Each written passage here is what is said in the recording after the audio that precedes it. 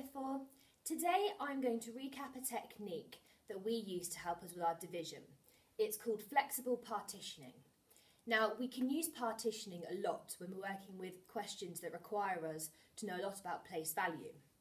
However, flexible partitioning is slightly different, but it's going to be able to help you tackle those trickier division questions.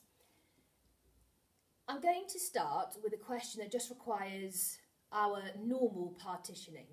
So if I took the question 268 divided by 2, we can partition 268 into 200, 60 and 8. That means we've used our place value knowledge, our hundreds, our tens and our ones. That then makes the number slightly easier to be able to divide by 2. You might also be able to just look at the number and be able to do this.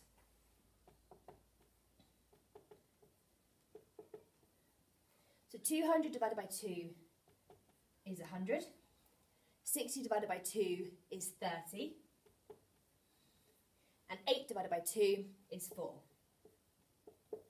We can then bring all those numbers back together to find our answer.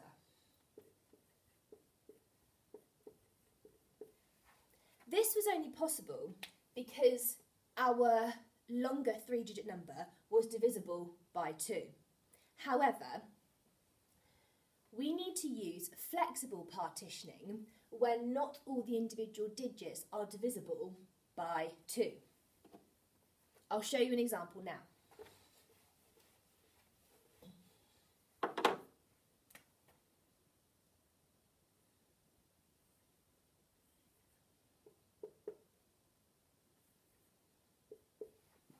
Okay, I've chosen to divide by 6 this time.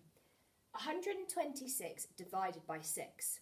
Now if we were going to look at the question like we did last time, 6 divided by 6 we can do, but 2 divided by 6 we can't do, 1 divided by 6 we can't do.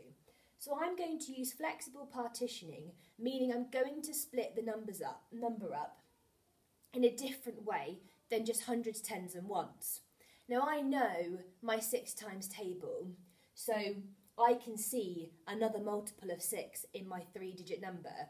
Can you spot it before I partition this number? Okay, pause the video if you want to have a little time to think. However, I know I can partition my number into 120 and 6 because I know that 12 is in the 6 times table, and then I can divide 120 by 10, find out my answer, and then times my answer by 10 again. For example, 12 divided by 6 is 2, 2 times 10 is 20. 6 divided by 6 is 1. So bring my answer together, 21. I'm going to come up with another question now. I'm going to see if you can do it alongside me doing it.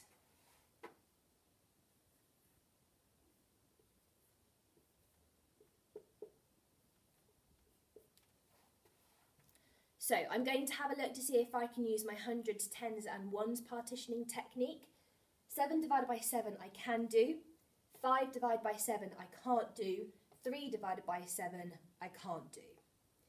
Have a little think about how you might partition this number now. I'm definitely going to partition my ones because I know that works. And I'm now going to partition my 350. Now I don't expect you to be able to do 350 divided by 7. However, if we divide it by 10 and make it 35, that makes it a little bit easier.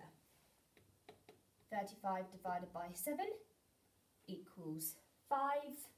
So times it by 10 again equals 50. 7 divided by 7 is 1. So our answer is 51.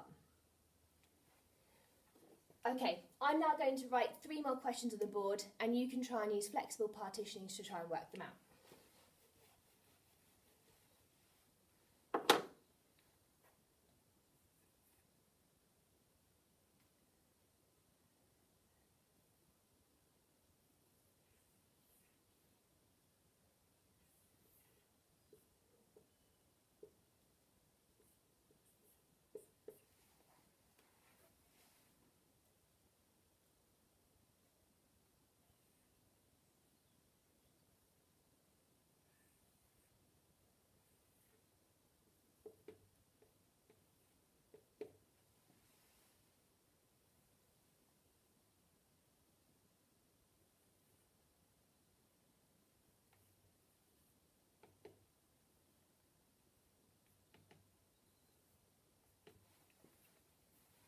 If you want to pause the video, have a little go at these now, and then I'm going to write in the answers using a different coloured pen for you.